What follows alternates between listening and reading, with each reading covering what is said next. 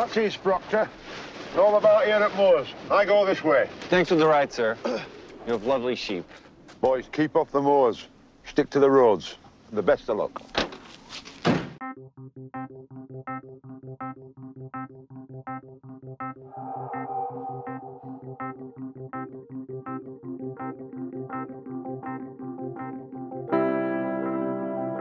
We were heading into Wales for a weekend break, no more than a 2-hour drive from the city of Bath where we lived to the town of On Wye.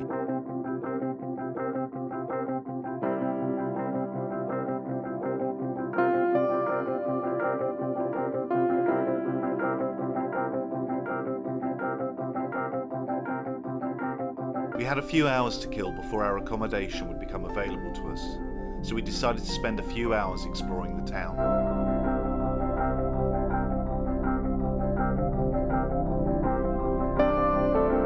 Sausage roll.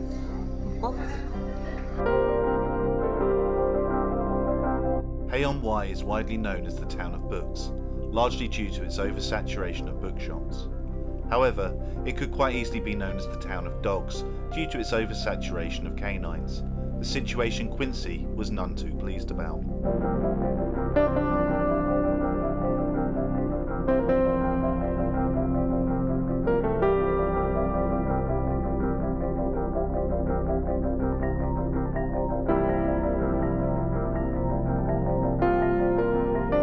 There's always a dog photo opportunity, although Quincy does sometimes require some psychological manipulation.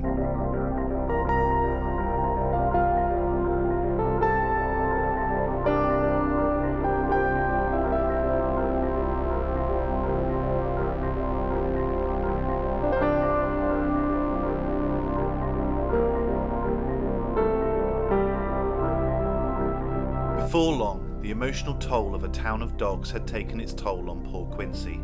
Thankfully, it was time to head out to our lodgings.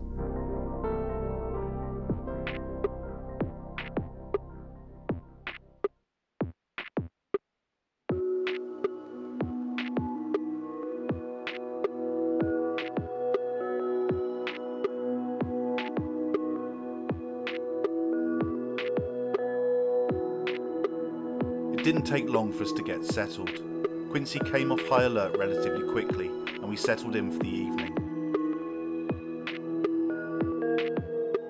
You can lean back on your little recline. Oh, there you go. All the way. Oh, there you go. You got.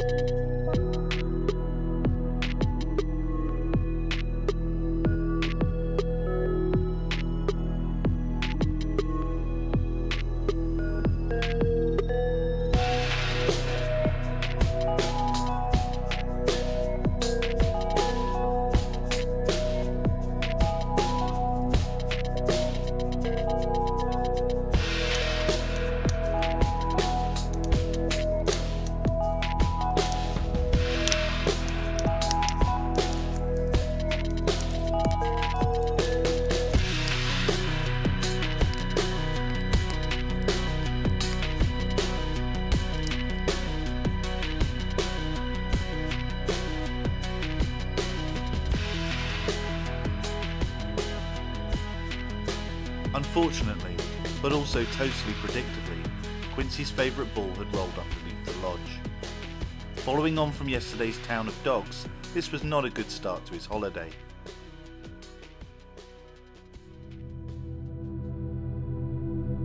We would be eating at the Off-Grid Gourmet that evening. By Bridget's reckoning, the journey would be far quicker if we walked across country rather than follow the road route. A daylight test run seemed more than prudent.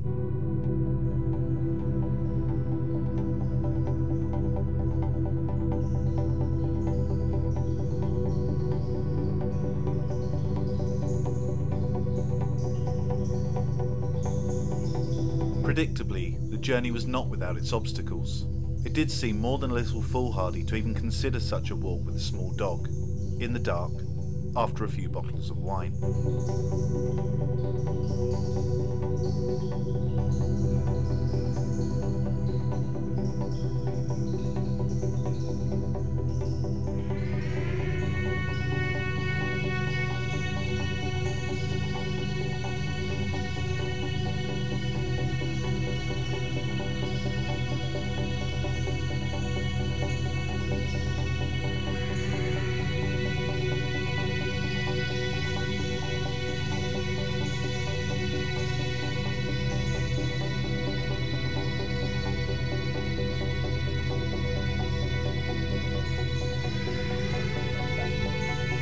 Where's he going? Pussy!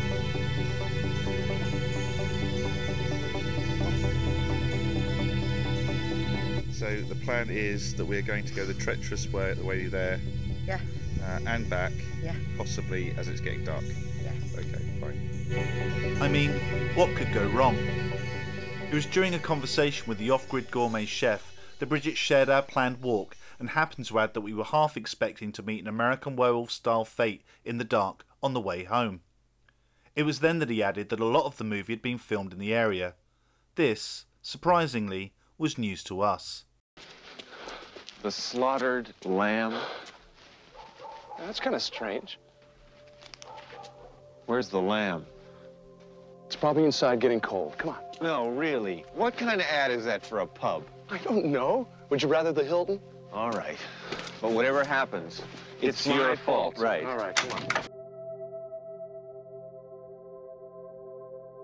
It would seem that the slaughtered lamb and the fictional village of East Proctor weren't in Yorkshire after all, but situated a mere 20-minute drive from our accommodation.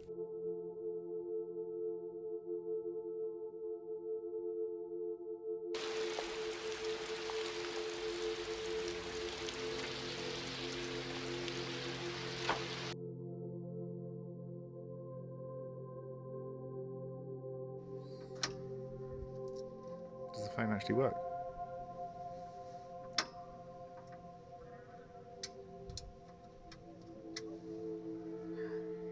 No.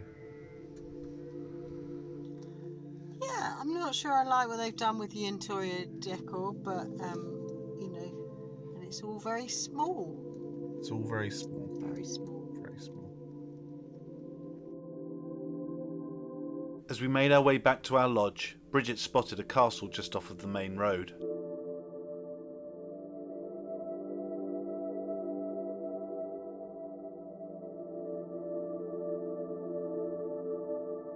Castle Clifford was situated on the grounds of a family home, and we had been fortunate enough to arrive on a day when the castle was open to the general public.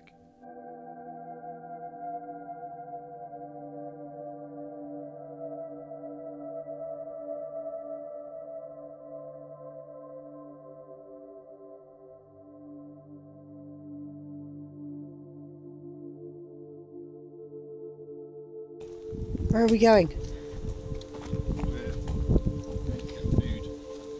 What kind of food?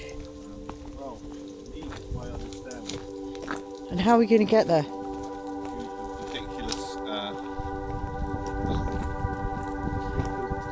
tangle of branches that I don't. Excellent. Let's do this.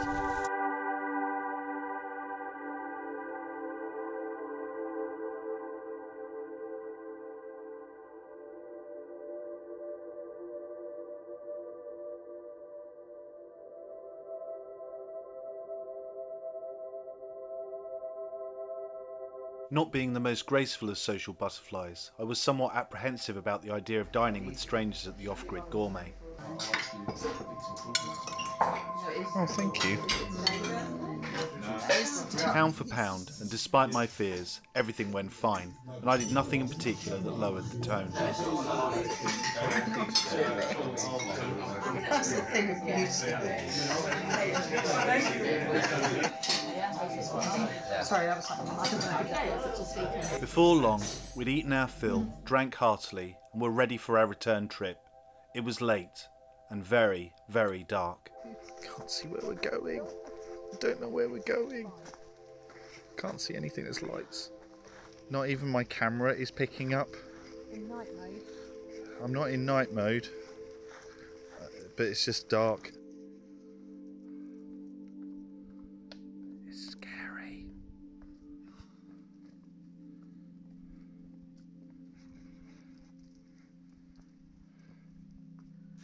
Why is it so dark? This is... Oh my god. Leaf in the eye. Leaf in the eye. Oh.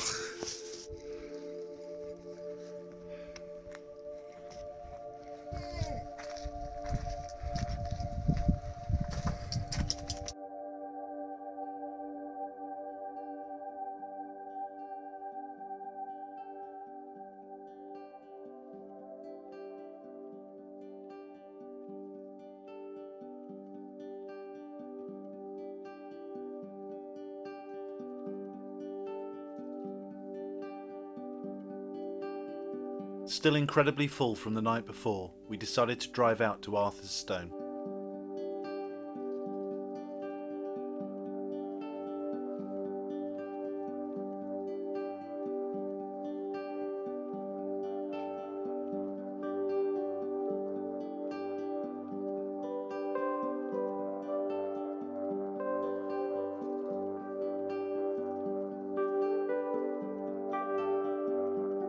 Suitably impressed with the Neolithic tomb and the aggravated sheep, we made our way back to the town of On Wye.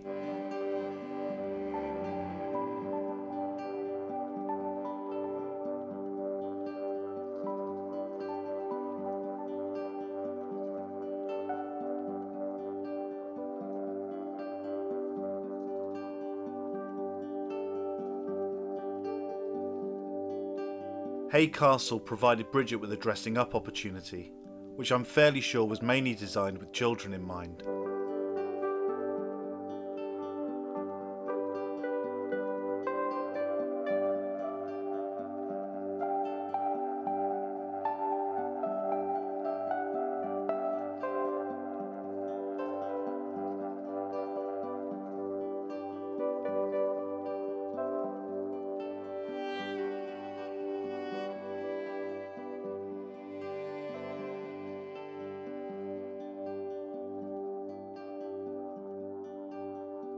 It was mid-fashion show that we decided to explore On Wye's surrounding countryside, inadvertently stumbling across another American Werewolf location. Thanks again. I'm gonna miss you. Bye, girls.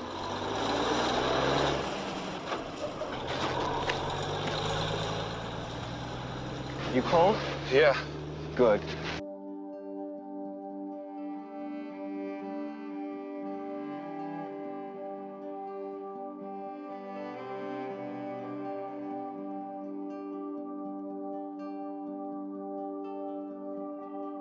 It was Bridget who first noticed the similarity between Hay Bluff and the Yorkshire moors featured in the movie, a fact we didn't confirm until after we'd already left the scene.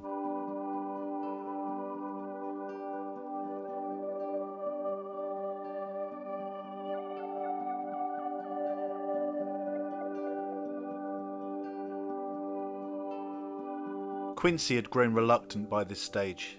He only had little legs, there were sheep everywhere, and the hill looked incredibly steep.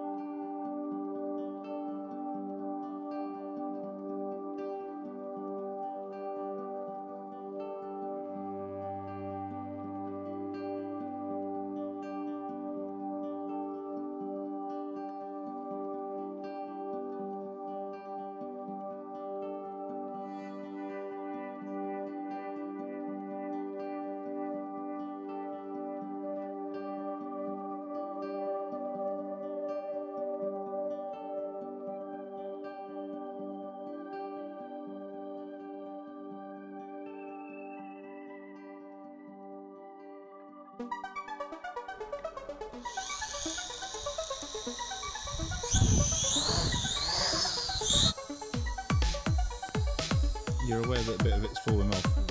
The drone had been a present. It would have been fantastic to show some footage, but unfortunately we could barely get the thing off the ground. We think it's defective.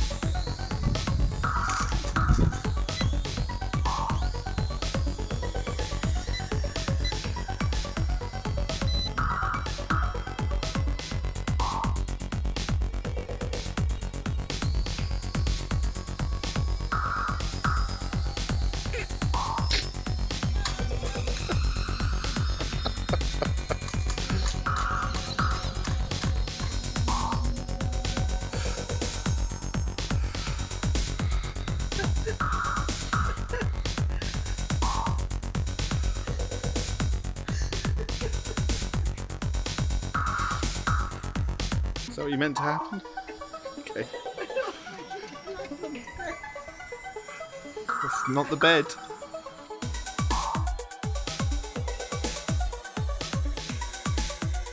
Despite our failings with the drone, there was one moment of solid victory. Hey!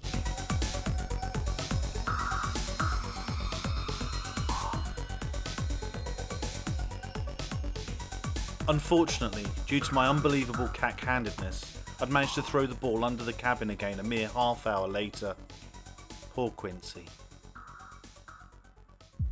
It was the Euro finals. Making full use of the hot tub, we settled in for the evening.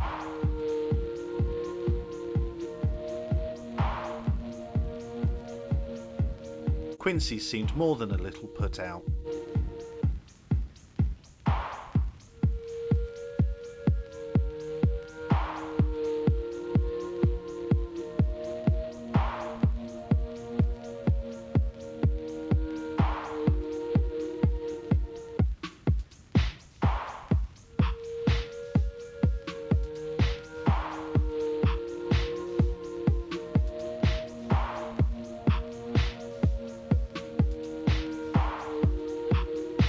After a more than well-deserved victory and a few bottles of wine, Bridget set about attempting some yoga.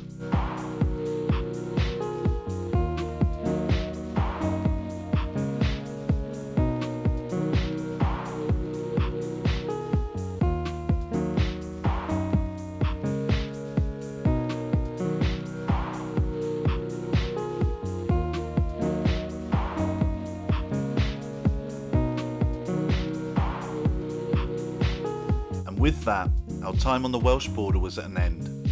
Sure, Quincy was another favourite ball down, but the food at Off-Grid Gourmet had been incredible, and the werewolf location spotting had been an unexpected perk.